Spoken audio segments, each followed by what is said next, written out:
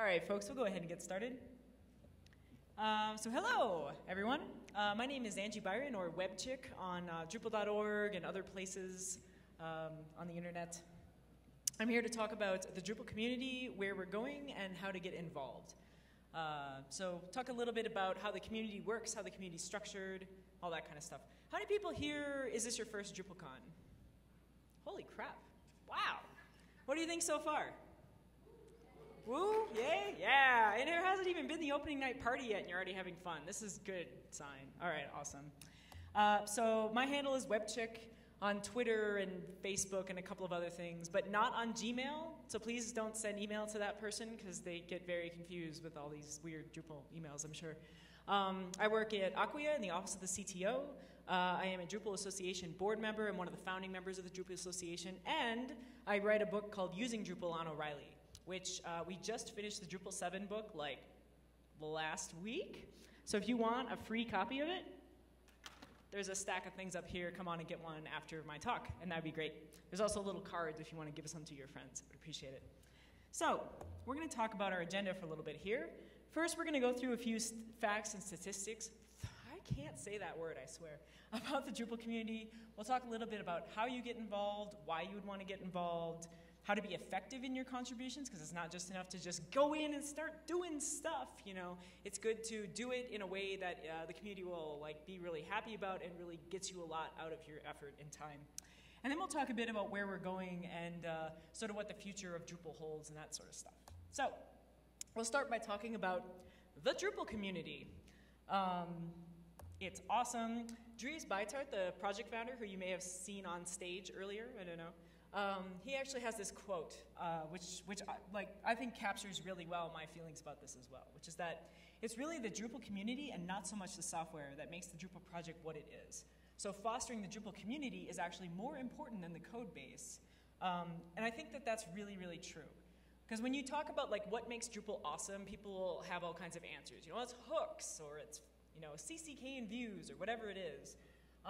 But that's all just code, and if you hire enough monkeys, statistically speaking, they'll churn out, that amount of code at some point, just it's going to happen by, laws of physics and stuff like that. But what we don't have in a bunch of monkeys is we have this community of hackers and, tinkerers, innovators that all sort of work together and invent amazing things and sort of play off each other's creativity. Our community tends to double in size each release.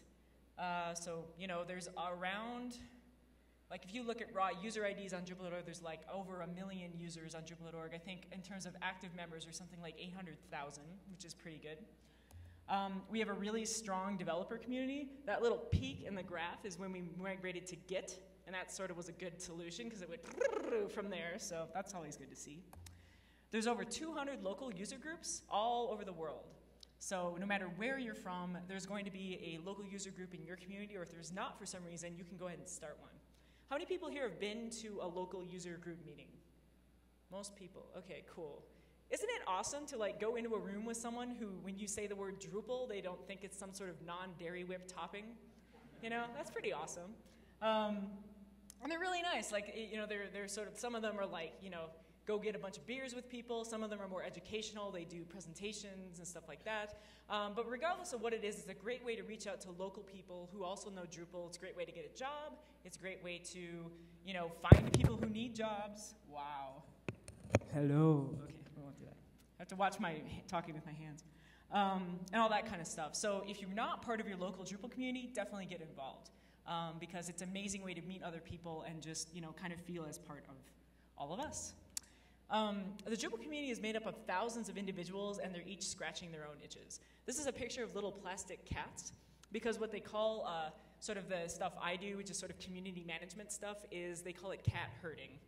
Because cats are very individualistic, they sort of, kind of go off in their own directions, and so as a community, person, what you're trying to do is sort of take all of these people that are independently dropping water bottles on the floor, and you try and get them all heading kind of in the same direction and that sort of stuff.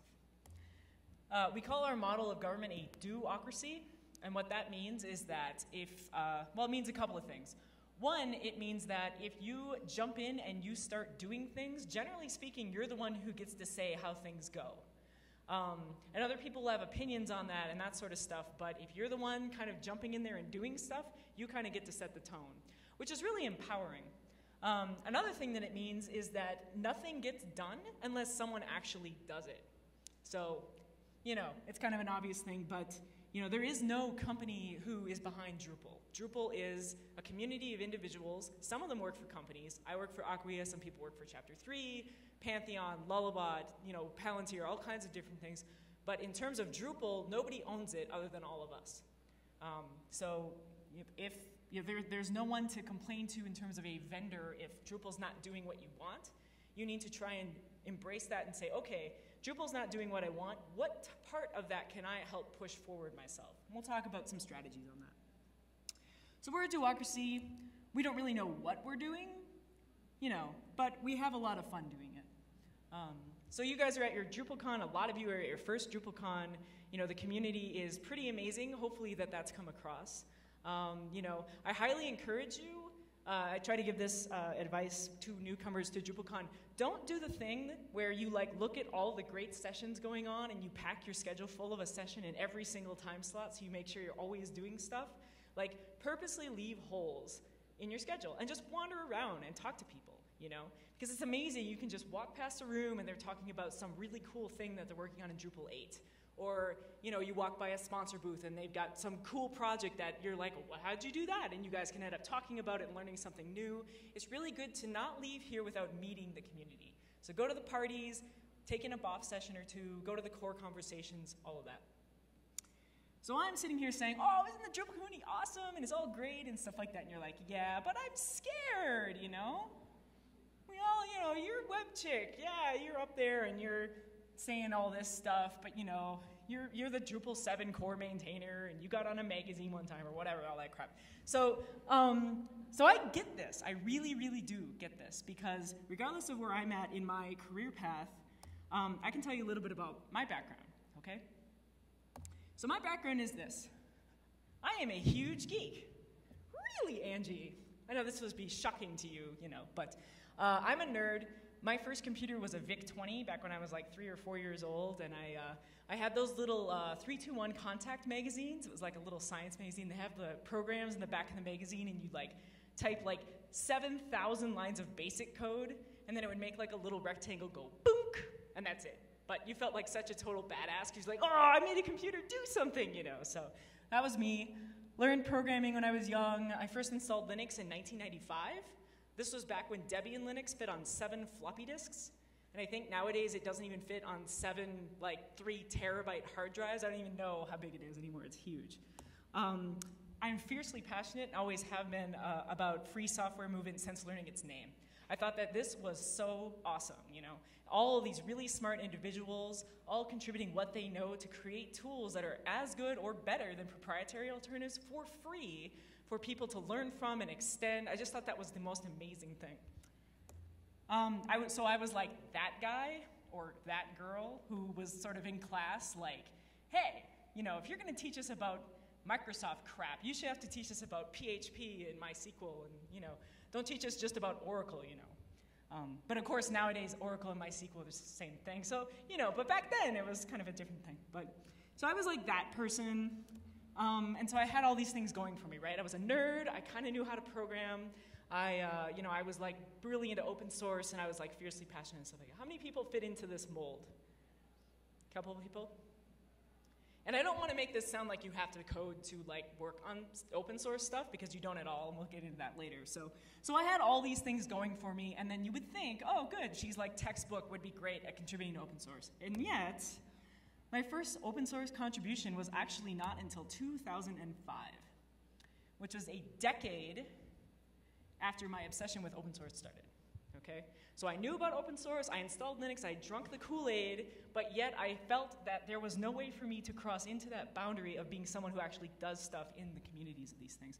And actually, if it wasn't for Google Summer of Code back in 2005, I think I probably still would be on the sidelines cheering people on, because I wouldn't have realized, like, oh, anybody, literally anybody can do this. Because what Google Summer of Code did was it sort of poked a tiny hole in that big wall between me and the smart people. And it was like, oh, okay, well, they know that we're students, So I guess they must know we don't know everything yet. And so I just tried it to see what would happen. And now I'm sort of making up for lost time. So that's why I'm so, about Drupal. So my goal is essentially to make sure that my story is not anyone else's story ever again. So if you like Drupal and you really think the community kicks ass and you think you want to get involved with that, but you're scared or you're intimidated or that kind of thing, I'm here to tell you, you don't have to be. It's not a bad thing. We love you. Please get involved. So let's do some myth busters. The first myth is, what is a contributor, okay? So a lot of people think a contributor is someone like this, right? Kind of big and hairy and hunched over a monitor and has an infusion of caffeine going all the time, that kind of thing. Someone like me, yeah. But no, actually, a contributor is not like that. A contributor is basically someone who has 3 traits, okay? This is all you need. 1, you need the ability to see something and say, well, that's dumb, okay? 2, you have to say, I want to see that dumb thing fixed. And then 3, you have to say, I can do something about that, okay? If you only have 2 of those traits, I see something dumb, and I want to see it fixed, but I can't actually do anything about it, or I could do something about it, and I see that it's dumb, but I don't actually care about seeing it fixed, then you don't get to power open source. But if you have all 3 of those traits, you're one of the people that powers open source. And none of that says you can code. None of it says you're a brilliant PhD mastermind. None of it. It's just 3 personal traits of being able to observe something, have the desire to see it fixed, and then be able to enable yourself to do something about it. So that's the first myth. The second one is that you have to be this smart to contribute to open source, right? You hear about people like Dries Buytaert, and you hear people like Linus Torvalds, and these guys are like PhDs, they have 1 million years of experience and all this kind of stuff, and it's really intimidating, right? Like, you see someone like Dries, and he's very smart, he's very articulate, he kind of feels like, well, he's the guy in Drupal, he's, scary or whatever.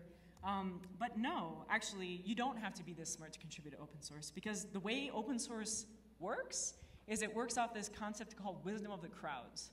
And it's essentially a bunch of people sort of contributing the little bit that they know, and then it all comes together in order to make really awesome things happen. Because I'm a Drupal 7 core maintainer, which means it was essentially my job to, my 10 p.m. to 3 a.m.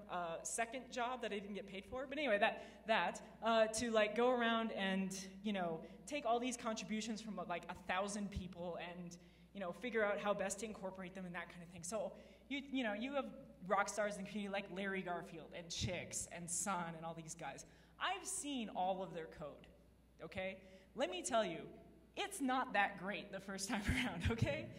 It takes a lot of work to get the code to the point where it's really good and core-worthy and stuff like that. And it's all kinds of people that contribute to that process.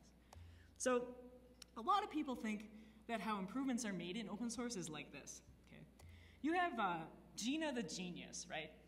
She's standing out there, and of course her head is as big as a watermelon because she's a genius, right? Okay, so she's doing something I don't know, something light like calculating physics models, or I don't know what she does in her spare time. And she just thinks to herself, she has this brilliant idea, right? It's oh, I have this brilliant idea, so let me whip out my text editor, which obviously is Emacs, right? Okay.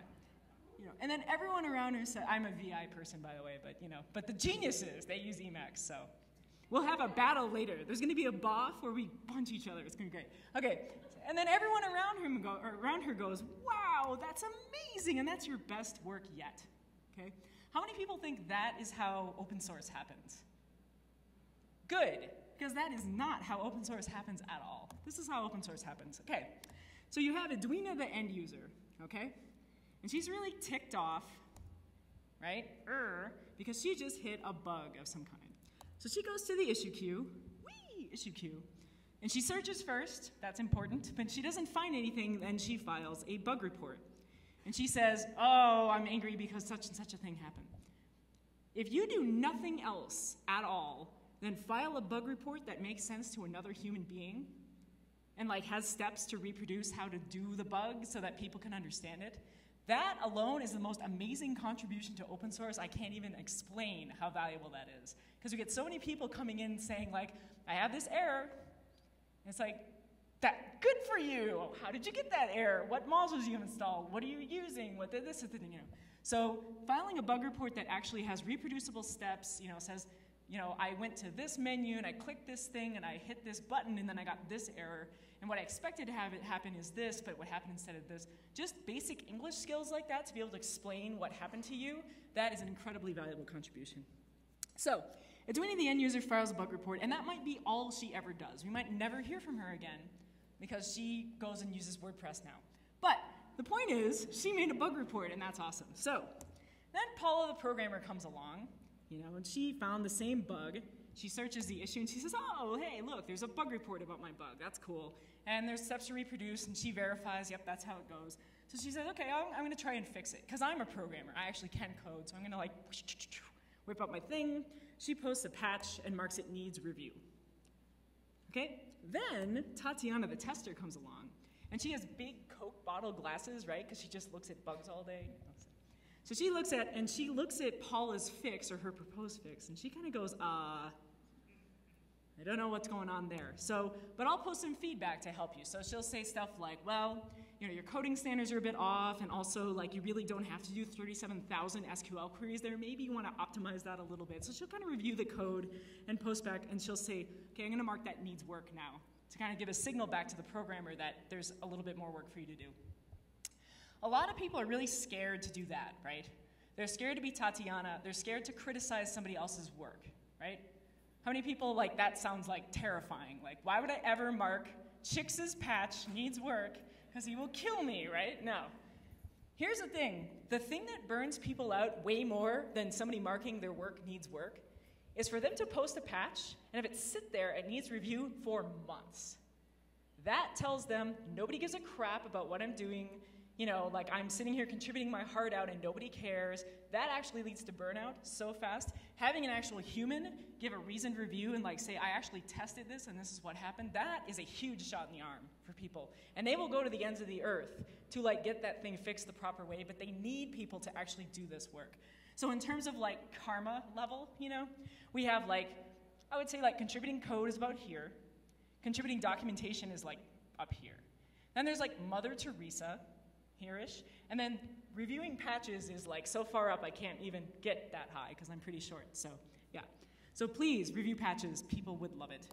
So anyway, Paula says, oh, that's great, you posted feedback, that was really good, I'm going to take 2, and I'm going to post another one, mark it needs review, and this back and forth might happen, several times until it gets ready. So she goes needs review, then we have Wendy, the poor soul stuck on Windows XP. Oh, Wendy, And you know what she says? You know what she says. She says it breaks in IE6. And the only reason she's using XP is because she's a book author, and so she has to use this really old version of Microsoft Word. So she also looks at the comments and she says, oh, and mind your spelling. Okay, because you type loose instead of lose or something like that. So then she marks it needs work. Finally, Paula comes back, she says, okay, try this one. Last time, needs review. Tatiana filters back in and she goes, holy crap, that's a lot better. Not only did you address all my feedback, but you also fixed up all your spelling mistakes. And it works in IE6. And she marks it reviewed and tested. And then it goes to someone like me or whoever the maintainer of the project is, and then they will either incorporate the feedback or they'll have additional things to say about that. By the way, one other really valuable contribution you can make, if you have IE6, that's a huge contribution because none of us do. So please, contribute. All right. So another, myth is, what qualifies as a contribution. A lot of people think it's this. It's code and an IDE, an editor. You have to have 1,000,000 years experience to do it, all that kind of stuff. No. These are all ways that can qualify as a contribution, okay? So I'll just start listing them off here. Donations, advocacy, talking to your friends about how awesome Drupal is and getting them involved. Documentation, marketing. What's marketing? I have no idea. We're an open source project. How would we know what marketing is? So help us figure it out. That would be great. User support, QA testing, translations, graphic design. We can't design ourselves out of a paper bag. So if you could help us do that, that would be really, really nice. Event coordination, throwing on events like this, even just, holding say, I'm gonna open up my offices in Denver to a bunch of nerds to come fly in and figure out some complicated Drupal thing. That's incredibly valuable. Bug reports, feature requests, issue queue farming. What that means is essentially like going into a module's issue queue and finding duplicate bugs, marking them as duplicate, you know, stuff like making sure that you can actually reproduce a bug. That stuff is incredibly valuable. Usability testing, especially if you have access to somebody who doesn't use Drupal and never will. You know, sitting them in front of Drupal, we can find out all kinds of interesting facts that way. So all of that stuff, and then coding too, okay? So please don't think that just because I don't know how to code, you can't help, because you can definitely help. And also, coding is really fun, and there's lots of people who would love to help, you know, provide you with resources on how to get better at that. Another myth is perfection, okay? This is particularly relevant to developers, because with open source, I mean, you're putting your stuff out there for everyone to look at, right? Like, oh my God, like, if I put this patch in the queue, Sun and WebChick and Chicks, they're gonna look at it and they're gonna like think I'm stupid if I don't get it right, right? How many people think that? Yeah, a couple people, a lot of people, yeah, see, I get that. However, I'm gonna tell you a tale of two developers, okay? So on the left, we have Sloppy Sam. That's pretty much how my office looks too. And on the right, we have Perfectionist Pat, who cuts grass with a scissors, okay? And they have kind of two different approaches that they go about fixing a different bug. So both of them will hit the same bug, and this is how they'll go about it. So Sloppy Sam, step one, she's gonna first search for or post an issue, first thing, you know, which is great because, you know, if there is an issue out there already for whatever you just hit, it might have a patch attached, and your 4-hour marathon debugging session might end up being like, oh, patch, commit, done, you know, which is nice. That's the great thing about a community of like 800,000 people that use Drupal, is a lot of times your problems are fixed for you. So first thing she's gonna do is kind of talk to the community and say, hey, I'm having a problem. Then she's going to like talk to other community members, whether that's through IRC, whether that's through Twitter, whatever it is. She's gonna say, I hit this problem. Does anyone else hit this problem? Does anyone have some code about this problem? Whatever, that kind of thing. And might get some feedback back, might not, but the point is she's reaching out and providing transparency around what she's doing. She'll post something basic to the issue. It might be completely half-baked, like totally bad idea. So she'll mark it needs work already and just say, well, this is kind of loosely what I'm thinking about.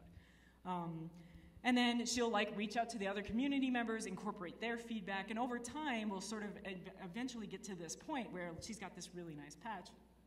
And she sort of repeats this process over and over again, okay? So that's the Sloppy Sam approach. That's the approach that most of the people that you've heard of in the Drupal community do this. Then there's the Perfectionist Pat approach, okay? So when Perfectionist Pat hits a bug, the first thing that he's gonna do is he's gonna pull out a debugger, and he's gonna sit there and understand every facet of the problem and why it happens, and analyze it really well. He's gonna write a solution, and that solution is going to be excellent. Like, absolutely above par, way better code than Sloppy Sam was writing. It's gonna be perfect the first time out. Then he's going to make sure that coding standards, automated tests, all of that stuff is already done, because he's perfectionist, right? He's all about all of that stuff, as opposed to waiting for other people to tell him what's wrong. And then, at the last point, he's going to post a solution to the issue queue, okay? So I did all of this work up front, and now I have this brilliant solution that's ready to go, okay?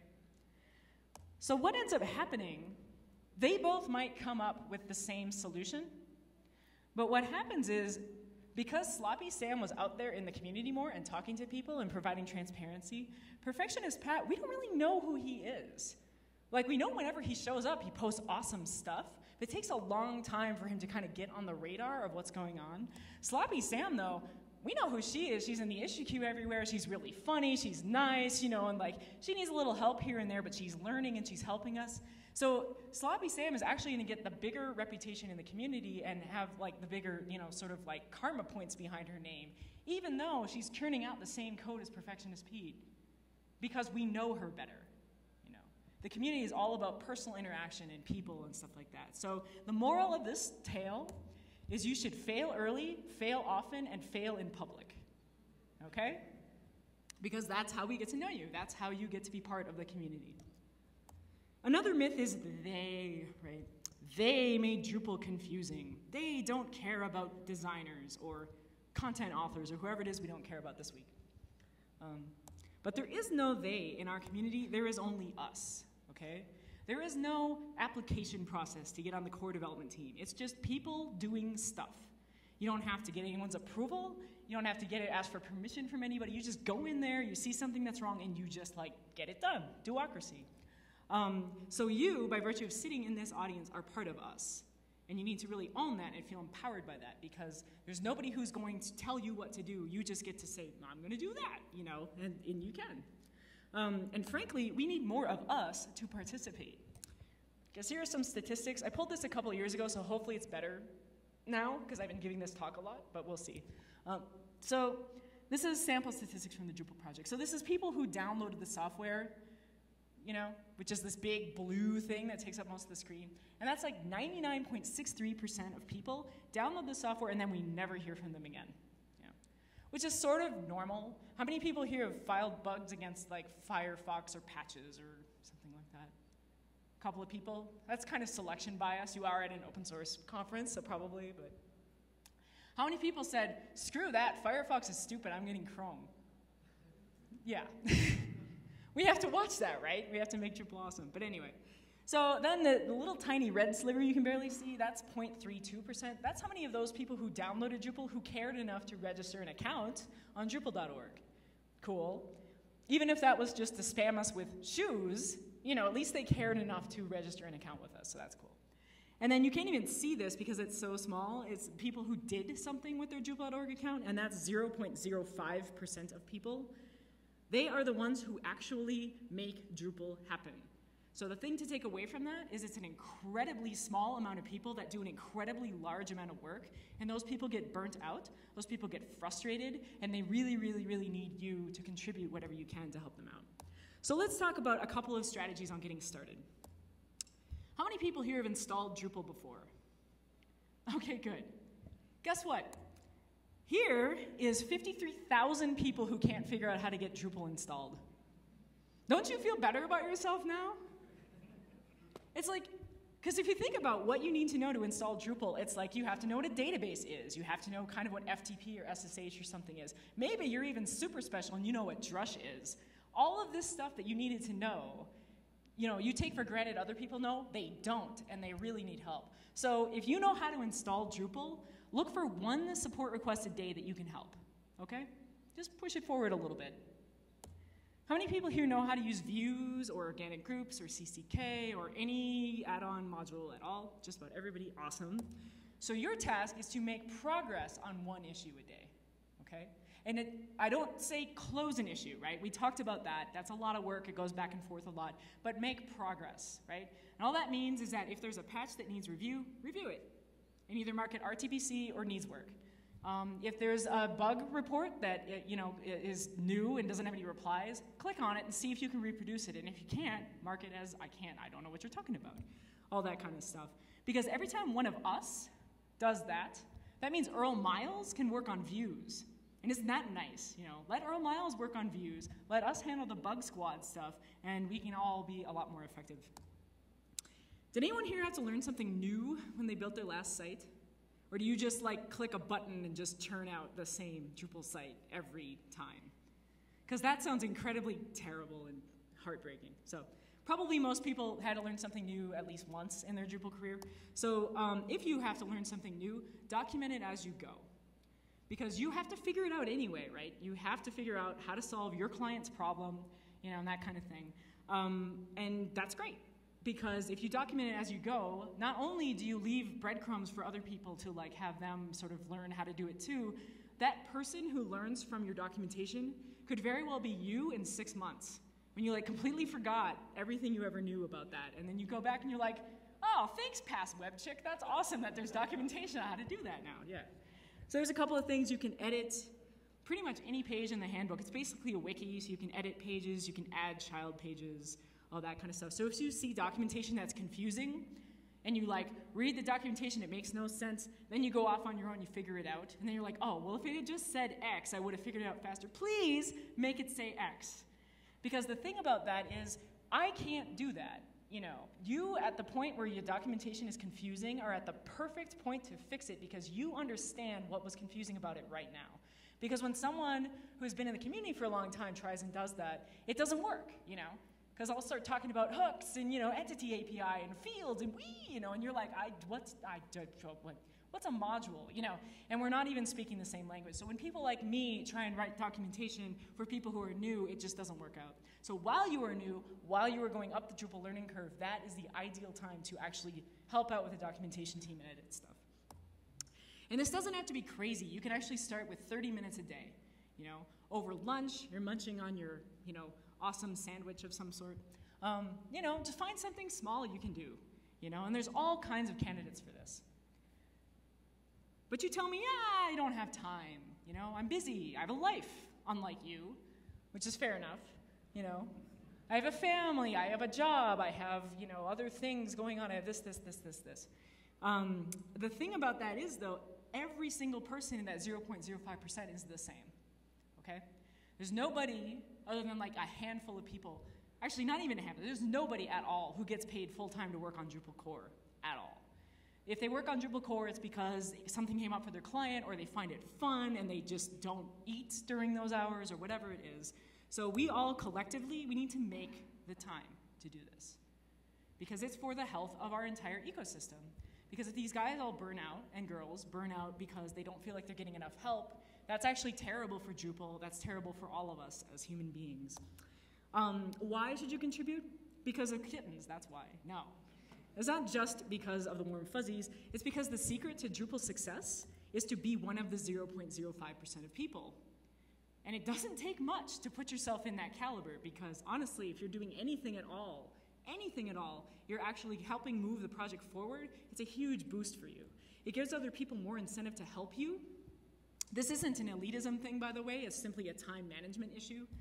If I have 13 minutes between now and my next phone call, and I look in IRC and there's 30 support questions, but I recognize your name because you were in the core issue queue helping me out, I'm gonna answer your question. Because, you help me out, I help you out. It helps you learn faster and it saves you time and money. Because as you're getting involved in the community, you're going to make a lot of relationships with people, very smart people, very loving people, and you're going to learn all kinds of stuff. If you're a business, it helps you attract more people, better people to your business. Someone like me, when they're changing jobs, they look for a company that has a commitment to contributing to Drupal, whatever form that takes. It might be like, F off Friday afternoons and just work on Drupal core because you're not going to get anything done anyway. It might be something like 5% time. It might be something like, once a month they hold a little get together in the office for the local community. Whatever it is, we look for that commitment from companies because that shows us you're serious about reinvesting in the platform that I worked my ass off on for free for you so you can make money. It's a really good thing to do. It'll help keep your pulse on the finger, or your finger on the pulse of Drupal. If you're in IRC or you're in the issues, you're going to come across this really awesome stuff way before it's on everyone else's radar. Stuff like Drush, features, all of these kinds of things. If you're involved in the community, you get to find about these things early. And the great thing is that you have a stronger voice in the project to help set direction. So you can not only know, oh, there's this neat configuration management stuff happening in Drupal 8, but if you get involved, you can actually make sure that it actually solves your problems as opposed to the people who worked on its problems. So that's pretty important too. So let's talk about how to be effective. Finding places to jump in is important. There's this getting involved section in the handbook, which is pretty good. There's also the community initiatives page, and this is sort of where the community documents stuff that they're working on. So like there's a bunch of people working on accessibility stuff, usability stuff. There's of course the official initiatives, all that kind of thing. These are really good places to look for stuff to work on and furthermore who to talk to about them. If you're new and you don't really know what Git and patching and all that kind of stuff is, there's the novice issues. So if you go to your Drupal.org dashboard link on Drupal.org, there's a little block there called contributor links, and at the top there's a list of novice issues. You click that, and then you've got, and they're a little uneven in how they're graded, but essentially stuff like fix this typo here, or make this, change the thing here like this in 50 different places, or whatever it is. But they're smaller issues, more bite-sized, easier to wrap your head around. And it's really cool to like pick off one of those because you'll get people to help you sort of learn the ropes and all that kind of stuff. You're also going to want to seek out the doers in the community. So we document these in a couple of different ways. One is for Drupal core, we have a file called maintainers.txt. And this is going to document everyone in the community who cares about Ajax or cares about the database system or whatever it is that you're interested in.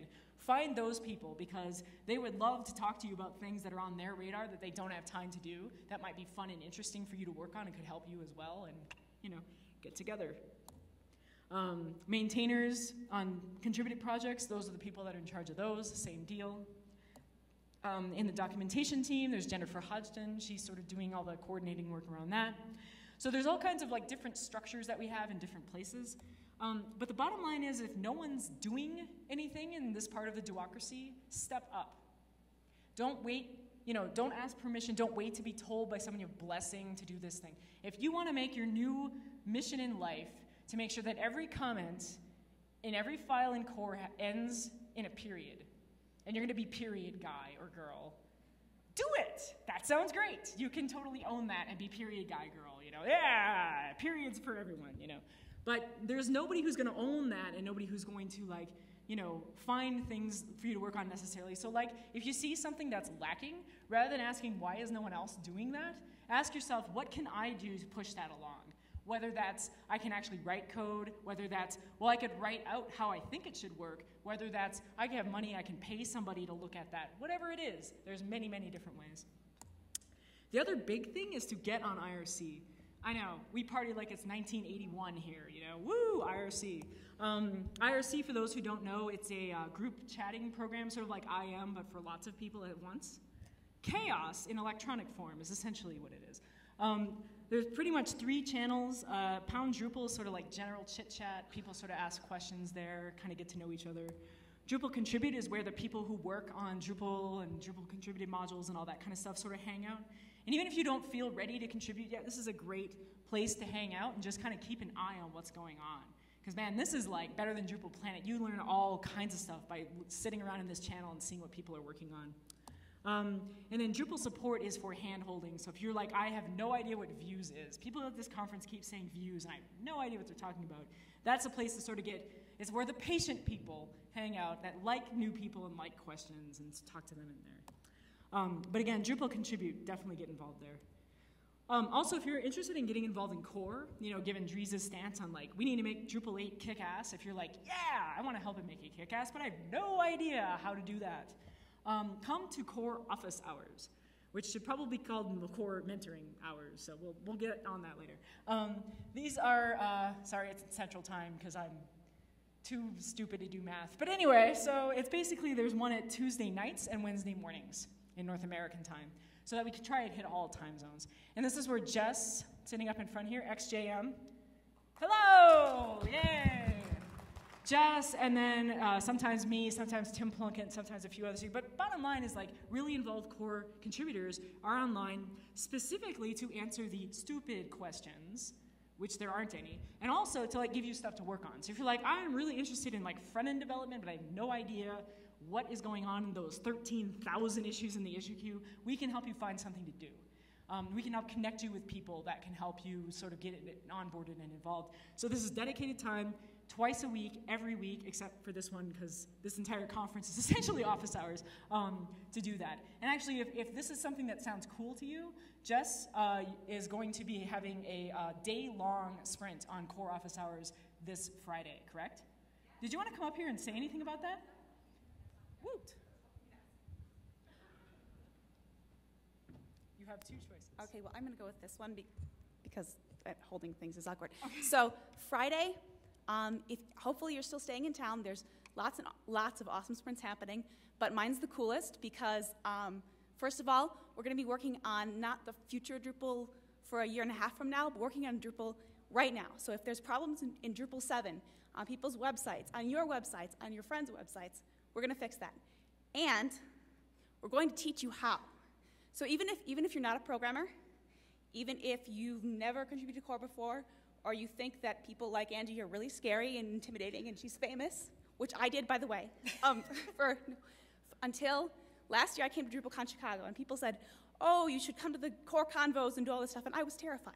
So if that's you right now, if you're sitting there and thinking, there's no way I could ever get involved with Drupal core, I don't even know, like, I'm just learning how to use views. I will prove you wrong. Come this Friday. We'll do a training from 9 a.m. to 10 a.m., and then after that, we'll be, like, working all day. So please come. There'll be, like, me and 4 other people there most of the day. So you'll have like a personal mentor who can help you. We'll help you set up a development environment, we'll help you install Git, and we'll like give you issues to work on. You don't have to be a programmer, although if you are, that's awesome.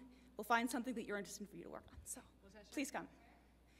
I don't actually know. It'll be in one of these rooms here. Yeah, they will have a list, I think, of where the rooms are by Friday, but I don't think it's actually online yet. Yeah, but it'll be somewhere in the conference center. So. Yes. Thank you, Jess. Yes. Actually, stay up here for a second. So Jess is one of my all-time favorite humans ever. Because what she did is she saw a need, which was that there was all these people who wanted to contribute to core and didn't realize that they could get involved. And she said, you know what? I bet we could fix this problem. And so she set up this core office hours thing. Oh, no, I didn't.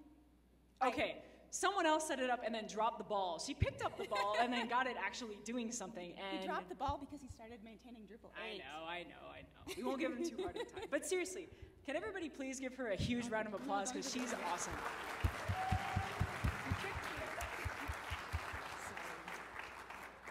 And now you can be intimidated by her. Awesome. No, I'm just kidding. What? Anything else you'd like to say? Oh, I just saw Andrea sitting over here. She's another one of the people who's going to be mentoring. Yes. Andrea is awesome. And I just actually made a post on Drupal Planet that you should read. If you don't follow Drupal Planet, there's like a block you can put on the bottom of your dashboard on Drupal.org. So I made a post to look for that. She's awesome, and she's seriously like the reason I'm not burned out and dying right now, because she helped me organize the whole thing so I'm not the only person doing Andrea, all the time. come up here. Yay! Yeah. Should I say anything? I don't have anything to say. She has nothing to say. She says, come on Friday, and we'll Yes, help you. absolutely come on Friday. I'd love to see all of you there. It'll be awesome. Yeah. All right. Thanks so much, guys. Thank you. Girls. Whatever. Humans. Yay. All right. That's awesome. Change your plane ticket. You will learn so much, you won't even know how much you're going to learn. It's going to be great. All right. At the end of the day, though, when you're contributing in the community and you're getting involved, remember that we're all human, okay? Like, I know Earl Miles sometimes bites people's heads off in the issues, and you think, oh my God, you know, that kind of thing. But we're all human, right? We sometimes have bad days, 4 days, sometimes, you know, you've been on a plane for 8 weeks and you're kind of cranky, whatever. So we do make mistakes, but on the whole, I've never met a community as awesome as the Drupal community. I mean, the Drupal community is very much all about, you know, if you don't know something, it's not a black mark on your name. It's not anything like that. It's like, oh, you don't know this awesome thing? Well, let me tell you about this awesome thing, and then we'll both know awesome things, and won't that be awesome? You know, it's really like that, and it's really welcoming, very strong mentorship model and that kind of thing. Though occasionally, you will run into an asshat. There are a few names that come to mind. So the thing to remember about asshats when you run into them, and you will, because again, we're all human and some people are German. I'm just kidding. Okay, so no, the thing about an asshat is this is really somebody who loves Drupal a lot, is really passionate about Drupal, but doesn't know how to channel that passion into something that's actually effective. And they get really frustrated because they see other people moving in what they feel is the wrong direction. They feel powerless to make it, you know, help. So now that you know all of this stuff, go and find those individuals out, seek them out, and help them find constructive ways to channel their passion. And that would be my recommendation. So, where are we going? As I said, I would say something about that. Drupal 8. These are the Drupal 8 initiative leads for now. There will probably be initial initiatives announced. All of these people, I want to stress, they are initiative leads. Because I see a lot of people like, you know, Dries will announce the layout initiative, and the comments are full of people like, wow, that sounds great. Can't wait to see that. Boy, wish it was done already. No, okay? These guys are not, and girl, are not going to get this done themselves, okay?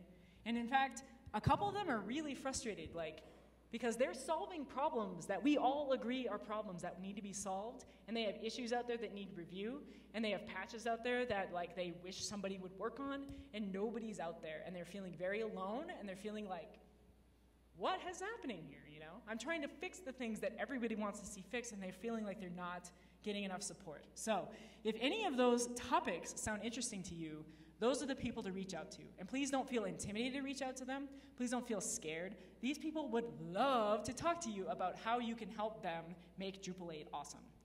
Okay? If none of those topics are interesting, there's also a bunch of other topics.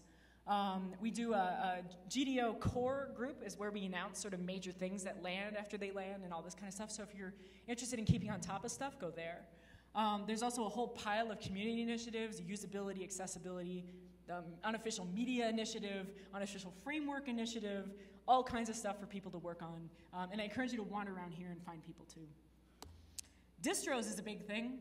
Just like, last week or the week before, we announced distribution packaging tools on Drupal got widely, basically all the things that sucked about them before and all these crappy limitations got removed.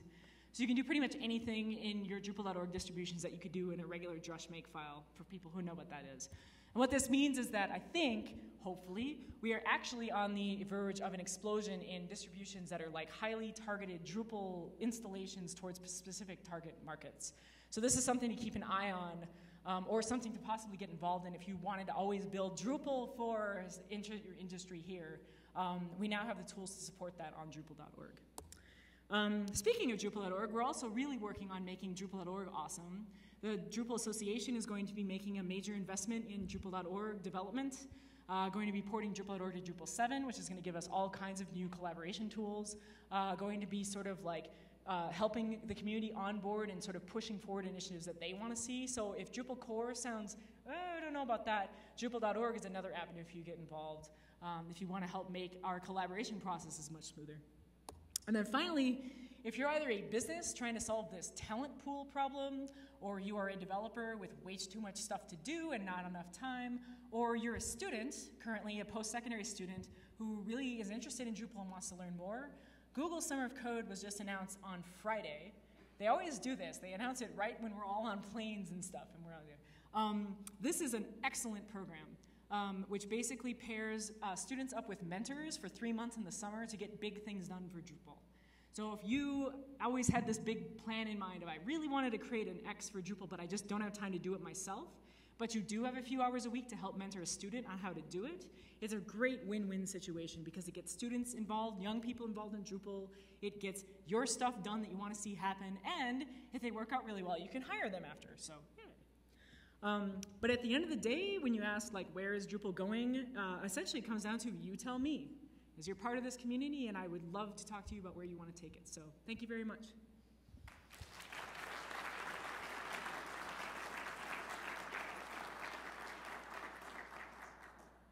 I have no idea how much longer I have to talk or anything like that.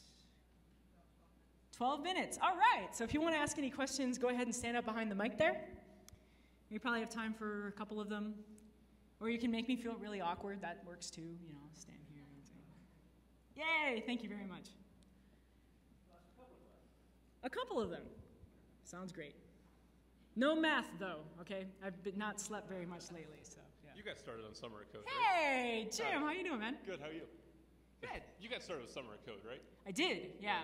So, good as you can see, it can work out really well for your career if you go into Summer of Code, yeah. Yeah. I was curious if you have some advice for, I've recently found myself behind the corporate firewall. And how to convince corporations to allow you to contribute back the stuff you're writing internally? Yeah, that's a great question. So how do you convince your corporate overlords to let you contribute back your stuff? It's all about legal, basically. What's that, I'm sorry? It's all about the legal department. All about the legal department? Yeah. So a couple of strategies that work with that. There is one, don't tell them. I don't recommend that strategy, but it's something that I like my job. So. Yeah. What I would recommend is essentially, and it's to some extent an education process, right? A lot of people, a lot of legal departments particularly, they say GPL, they think viral, they think no to everything. What I try and communicate to them is that, yeah, there's certain circumstances where it doesn't make any sense to contribute the code back. If you are the New York Stock Exchange and you have a module that has all of your special sauce algorithm to figure out how to, predict things, of course you don't put that on Drupal.org. That wouldn't make any sense. That would allow the European Stock Exchange to steal all your juice and start. Right. I don't know what stock exchanges do, but whatever they're doing, they're evil. So I would say the thing that I usually approach that with is if the code came from Drupal.org, there is literally no reason I can think of, no valid reason to not contribute any fixes that you do to that back. okay? So that's the first thing, because it came from Drupal.org anyway. So if you end up fixing a bug or you end up adding a little feature or something like that, that should just kind of go back, because it's already GPL. It's already like, you know, and you're only going to hurt yourself by keeping fixes to those modules behind a subversion repository that nobody can see. So that's the first thing. The second thing is making it clear, like, have that, luckily, so. What's that? I'm sorry? Luckily, we have that ability. That really, okay, awesome, yeah. So the other end of it is like secret sauce, definitely don't. The theme, the custom module with the branding, and then also anything that's like just like a bunch of alters, don't do that either. So communicating that to them, that's definitely hands off. The middle ground is where it's kind of interesting, you know. So one example is like Sony BMG Records funded Lullabot to write the 5-star module, which is a module that attaches little like 5-star ratings to things, right? And it's essentially, it has nothing to do with their business, right? It's just like, it's a little add-on type of thing. And so they contributed back to the community. And then Warner Brothers, who's their direct competitor, used that module and they didn't have to write it, which you'd think like, ooh, that's like, you know, kind of an icky thing. You're helping your competition, you know. But then what happened is Warner Brothers ended up porting that to Drupal 6.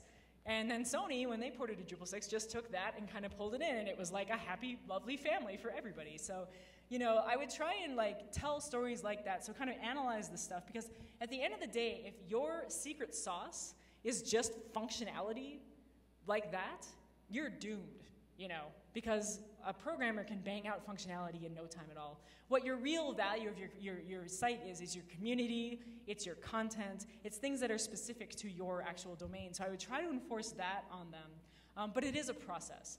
And I don't know right at the moment of any great resources that's like the print this off and show it to your business thing. Right. There was a post I did on lullabot.com a few years back that sort of talked about this, but I don't actually know. So if anyone in here has experience with dealing with legal departments and having this discussion, it would be great to have you contribute some documentation to Drupal.org to help us figure this out, because I would love that one pager that explains this to legal departments, and I don't personally know how to write it. So good question, man. Thanks. Hi. Hi, my name's Ian. Great presentation. We're one of those companies that have a resource problem, but we're not doing glamorous Drupal stuff. We just got sites we can't maintain because we don't have enough people. Okay. Does Summer of Code apply to us? Summer of Code isn't like, you don't get students to work on your sites. What you do is you get students to work on the stuff for like the Drupal project. So it would help you in the respect that if you were to mentor a student that was doing that, you'd have a professional relationship with that student. As soon as they graduate, you'd be like, week, you know, sucking them up. It's a little bit of an investment for that kind of thing, though. But in general, getting involved in Summer of Code would mean that you get to learn who a bunch of these students are and maybe reach out to them. So that's one avenue. Another avenue is getting involved in your local community. Because a lot of times there are freelancers or there are contractors that are in between jobs, and they'll come to the local user group. So if you're not already going to those, definitely stop by. Talk to I am going, but we're in the New York metro area. Oh no, that's terrible. We're getting crushed. Yeah, New York is tough. Yeah. We're thinking high school computer clubs. If you have a pulse and you live in New York City, please talk to this gentleman. Yes, please. Okay? And my final question, I just went to one of the whiskey presentation. What do they mean when they talk about bike sheds? Oh, sure. What does bike shed mean? So basically, I can tell a little story there. So bike shed means like when someone's building a nuclear reactor, right? You just gotta trust them to figure that out, right? It's like, I don't know, you're the rocket scientist or whatever. You just go build your nuclear reactor and that's fine. But when someone is building a bike shed, a shed for a bike, suddenly everybody's got an opinion on what color it should be, right? Like, oh, you should make it blue or you should make it purple, because they can wrap their heads around that. And so bike shedding is essentially like shorthand for like, you guys are dickering over little stupid details that don't matter, and you're actually not the people driving the thing, so please buzz off. That's what they mean. Okay, Does that help? Helps a lot. Okay, cool.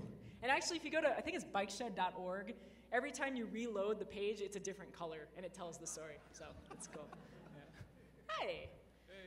Good to see you finally. You too. You're in the forums, and now I get to see you in person. Hey, so right on, man. Question. Let's say I take everything you say to heart, I take all your tips, and at the end of the day, I still end up in needs review purgatory. What would be my next step? Good question. So I listen to WebChick, and I drink the Kool-Aid, and I try and take all of her steps, and I still end up in needs review purgatory, meaning like I'm one of those poor suckers that has a patch sitting out there without a Tatiana the tester to take care of it. Yeah, that's a great question. My recommendation would be a couple of things. One is communicate about it, you know? Tweet it, blog it, go into IRC, talk about it, that kind of stuff. That's one avenue, because you might reach somebody else who's like, oh, that's cool, I want to see that happen too. The second one is sort of, I call it patch bartering. It's like a you scratch my back, I scratch yours kind of deal, where if you come in IRC, you say, hey, I have this patch that needs review. Does anybody else have a patch that needs review? And you trade, which is really interesting because you will end up getting exposed to weird random parts of Drupal you never would think you would get exposed to. And I guarantee you, it's so weird. This happens to me every time. Every time I do this, I look at this weird part of code that you've never seen before, and I'm like, I can't think of a possible reason I would ever have to know that, but that's interesting. And then 2 weeks later, I'm going to come up with something. It's like, oh my God, I just did that 2 weeks ago in the core queue. It's amazing. It happens every time. So that's the second strategy, is actually going into IRC in Drupal Contribute and actually not only saying I want someone to review my patch, but also offering to review in return, because people usually jump all over that. And then the third strategy would be come to core office hours. Was there'll be people there that want stuff to work on, and you can be like, I got something for you to work on, hey, So I would say a combination of those three things. But generally, it's don't be perfectionist Pete, be sloppy Sam, be out there in the community, be visible, be, communicating with people. That's the best way to get eyeballs on your stuff. Make sense? Cool. And nice to meet you. Hi. Hi. I'm a software developer, and I've worked for a long time with a different content management system whose open source community is somewhat less vibrant than the Drupal community. And I think I've been a little bit scarred by the asshattery of that community. Yes. And so I'm now sort of making a gradual transition to the Drupal world. I have some skills that apply and some that don't. So what do you think is good for a person in my situation? For your situation, are you a developer or? Yes. Oh, awesome. Yeah. Then what I would recommend as a first step is if there's anything of those, so you're saying you're a developer, you're coming from another CMS and you don't know Drupal too well yet, but you're eager to learn and you want to get involved? I've been to the module development training, done a little of this and a little of that. I do PHP and SQL, but I'm not fully up to speed with Drupalisms. Okay, awesome. I would say, I would probably, if I were in your situation, I'd start with a couple of novice issues just to kind of get your feet wet, Mm-hmm. Please don't do more than a couple of novice issues, by the way, because we want to leave lots of them for other people. But yeah, start with a couple of those just to kind of get the patching process down, kind of see how the community works and that kind of thing. And then if I were you, and you already are skilled at development, I think you're probably best rode in would be look at the Drupal 8 initiatives and see if there's something in there that's interesting to you. Were you at the Web Services Initiative talk or the configuration management? Does any of that float your boat, or is there anything particular you're interested in? I'd say I'm good at importing and exporting data, moving things from among disparate systems. Wow. Importing and exporting data. Okay, well, we need that, so that's awesome. So maybe web services, maybe also touching base with, say, the migrate module maintainers that do a lot of that kind of stuff, or the feeds module maintainers, and just saying, hey, I'm new to Drupal-ish, and I want to, get my skills up, and what do you need to help with? And it's amazing, if you approach people in that way, and you say, I would love to help you, but I don't really know how, you take these guys, and they will charge $400 an hour for a client project. They will sit there with you for 18 hours and explain to you painstakingly, step by step, and they'll help mentor you and all this kind of stuff, because again, we are so starved for people to help us that a lot of times that's the way to do it. So what I would recommend in your situation then, if your work doesn't really overlap with too many of the core initiatives, other than there is an issue open for changing our upgrade process to use a migrate type deal instead. So Moshe Weitzman would be a good person to talk to. But in general, find those contributed projects that overlap with your interest and see if you can get involved there. Because then that would be the most straightforward way to take your skill set to what is happening. And then it would also allow you to apply the skills today in Drupal 7 with an eye towards Drupal 8 and helping with the future. And that's kind of general advice for anybody. If you have development skills, you're interested in one particular area, look for the people, again, look for the maintainers of those modules, look for the people maintainers.txt, reach out to them and ask them how you can help them. So, Thanks does that very help? much. All right, thank you. Just one quick time check. Am I done? I'm done. I'm sorry, but please come up and I'd be happy to talk to you after. So thanks, everybody. Oh, and there's a survey thing.